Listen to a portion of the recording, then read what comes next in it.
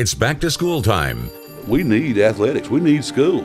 and many schools are taking steps to keep their young athletes safe. There's a lot of restrictions, and we're doing everything we can to make it as safe as we can, which I know everybody is. Tune in tonight at 6 as we speak with coaches and players about safety concerns during the pandemic. Am I concerned?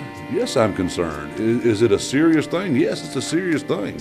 The importance of athletics and extracurricular activities and how Friday nights will be affected.